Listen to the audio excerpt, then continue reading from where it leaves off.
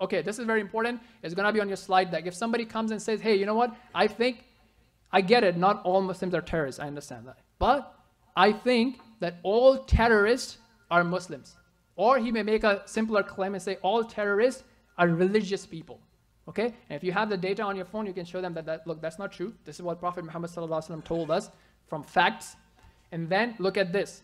Atheists, Christians, and the number of people they killed, right? So it's not true that Islam leads to that all terrorists are Muslim, and it's not true that all terrorists are religious people. You have data to show that, and basically take care of that myth.